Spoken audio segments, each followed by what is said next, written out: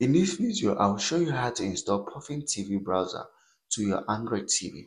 Like and subscribe to the YouTube channel if you find this video helpful. So if you have an Android TV and you want to install Puffin TV browser, but you don't have Google Play Store installed, here's what you can do. Now you are going to use this intermediate application I use a lot called Downloader. It's a useful application for all Android users.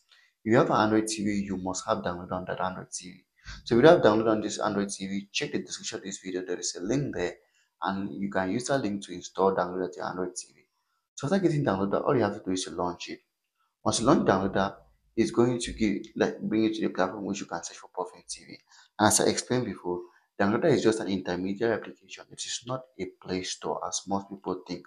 It's an intermediate application that you just have to search in the right keyword and it's going to lead you to what you are searching for. For instance, if you come here and search in Puffin TV, Puffin TV is a browser for smart TV users. So I come and type in Puffin TV. So the keyword is very important. Alright, typing in the right keyword is very important. You can type in Puffin TV browser. We can type in download Puffin TV or install Puffin TV. So I'm just going to type in Puffin TV for the sake of time. Once type in Puffin TV, downloader is going to show us this result for Puffin TV. And you can use any of these results to install the application to your Android TV. So for instance, here's how it looks like. You can scroll through them to see the various options, but for the sake of time, I'm just going to go ahead with this option.